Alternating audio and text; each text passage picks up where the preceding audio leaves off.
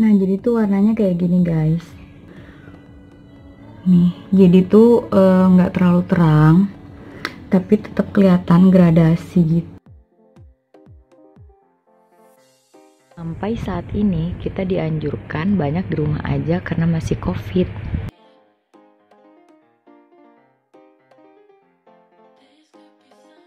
Aku Jenia dan kali ini aku bakal buat tutorial lagi karena masih COVID kayak gini, jadi kita belum bisa nge-vlog di luar sana.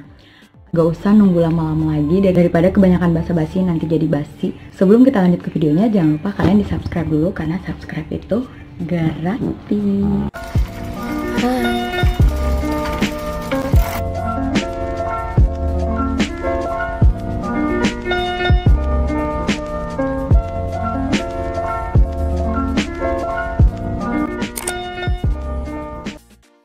Di sini aku mau ngejelasin sedikit.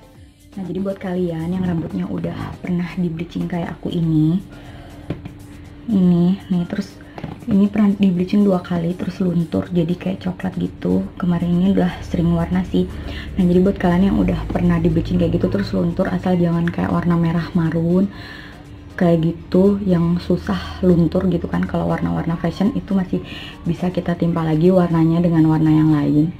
Kayak kemarin ini warna fashion jadi cepat luntur gitu, cuman enaknya itu tinggal ditimpa-timpa aja. Jadi buat kalian yang belum di bleaching atau nggak ada dasar warnanya itu, kalian harus di bleaching dulu.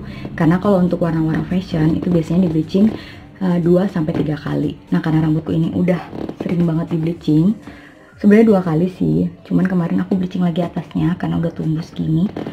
Nah, jadi aku kalau ngewarnain sekarang tuh gampang, jadi tinggal kalau udah luntur aku tinggal timpa-timpa gitu, jadi langsung masuk. Cuman kalau merah marun ya gitu guys, dia bakal susah lunturnya, dan untuk nimpa ke warna yang lain itu harus di bleaching ulang kayak gitu. Nah, buat tutorial kali ini aku buatnya beda. Jadi nanti aku bakal keramasin dulu pakai sampo, terus setelah itu nanti aku baru langsung aku kasih warna, karena aku mau buat langsung satu kepala gini semuanya. Nah, nanti jadi yang masih ada biru-biru gini atau coklat, nanti kita lihat aja jadinya apa. Yang pasti aku di sini bakal ngasih kalian aku pakai produk-produk apa aja, dan yang pasti ini requestan kalian kalau pakai yang murah-murah aja dan bisa nge-mix sama produk-produk yang bukan harga yang tinggi-tinggi kayak gitu. Oke, sebelum kita lanjut ke tutorialnya, kalian harus menyediakan sisir dan mangkok dan juga jepit rambut.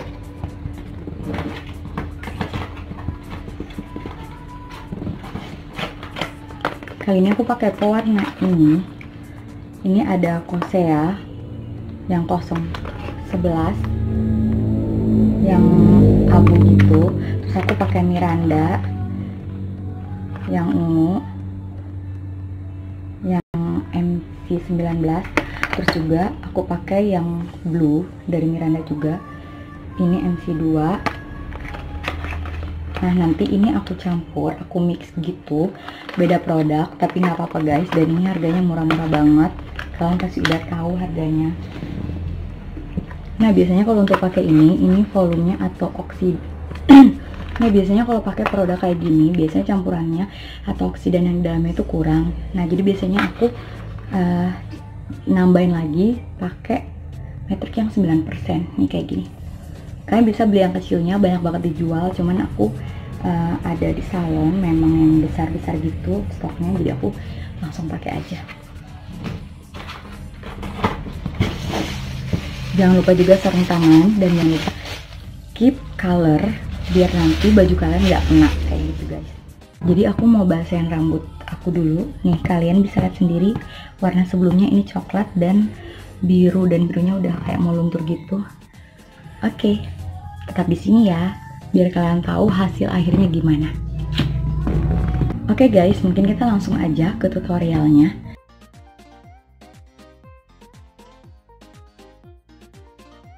Oke, langsung aja. Sekarang aku mau nge-mix colornya ini pakai Miranda yang ungu tadi. Nggak usah dihabisin sampai satu gitu, jadi ini rata ya, yang biru sama yang ungu gitu. Terus aku pakai yang warna abu yang dari merek Kosea itu. terus pakai oksidannya sedikit, nanti dicampur lagi pakai metrik. Pokoknya semuanya 1:1 ya. Oke, sekarang aku udah keramas nih. Tadi pakai sampo. Jadi pakai sampo aja, jangan dikasih apa-apa. Nah, setelah ini nanti langsung kita kasih colornya. Tadi aku udah kasih lihat kalian cara nge-mix colornya gimana. Terus ini udah aku aduk semuanya. Tara, nanti bakal jadi apa? Kalian mungkin ada yang tahu duluan, yang pernah tutorial kayak gini juga. Kalian bisa komen di bawah hasilnya gimana. Oke, mungkin langsung aja. Jangan lupa pakai keep color, karena nanti takutnya itu kena baju. Tapi kalau kalian nggak mau pakai keep color, kalian bisa pakai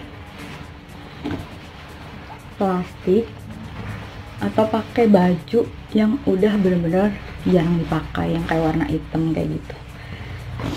Oke, langsung aja aku pakai warna tangan. Karena ini pakainya untuk sendiri tutorialnya, jadi kita pakainya nggak terlalu rapi karena salah ya.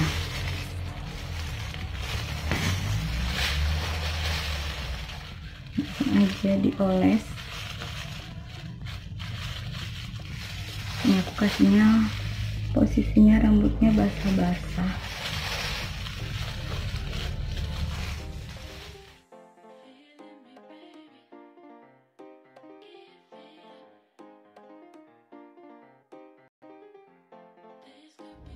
Nah, sekarang nih udah aku olesin semuanya satu kepala. Kenapa aku ngasihnya pas rambutnya basah-basah? Karena tuh biar lebih cepat ngeresapnya, dan juga rambut aku kan agak kering gitu. Nah, jadi tuh kalau basah-basah gitu biar pewarnanya juga cepat ngeresap di rambut gitu, guys. Oke, kita tunggu sampai 15 menit aja, nanti langsung dicuci.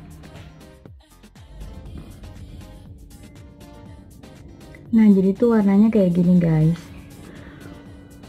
Nih, jadi tuh nggak terlalu terang, tapi tetap kelihatan gradasi gitu. Karena aku emang nggak mau terang banget. Nih, jadinya kayak gini. Jadi kalau kita nggak terlalu kena pancaran sinar gitu, warnanya nggak terlalu kelihatan mencolok banget ya. Nih, tapi kalau pas ada cahaya itu pasti kelihatan terang banget. Nih, jadi tuh kayak gradasi, ada ungunya, birunya juga masih kelihatan. Nih, terus kalian bisa lihat sendiri, coklatnya juga masih ada. Ini tadi cukup didiamin cuman 15 menit. Nih, jadi kalau dari jauh kayak gitu, itu cuman kelihatan kayak samar-samar gitu. Nah, jadi buat kalian yang buat kerja kantoran atau yang nggak suka terlalu warna-warna terang, nah kalian bisa ngewarnain kayak warna rambut aku ini. Ini rekomen buat yang nggak suka terlalu terang. Tapi kalau kena cahaya tuh kayak agak kelihatan terang gitu loh. Nih.